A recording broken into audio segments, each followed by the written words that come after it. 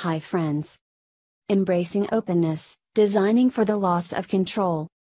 Enabled by new digital technologies, openness has become a megatrend for innovation and the topic du jour for organizations of all kinds.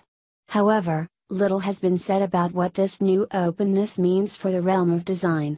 In this article, the author reframes open from a design perspective, arguing that we must learn how to design for the loss of control that is inherent in being an increasingly open organization.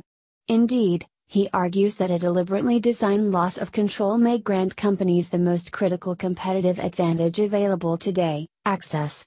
He describes 10 tools of openness and predicts that embracing them and designing for the loss of control will quickly rise to the top of a list of management challenges. Get your Embracing Openness, Designing for the Loss of Control Case solution at thecasesolution.com. Thecasesolution.com is the #1 destination for getting the case study and analyzed. Thanks for watching this video.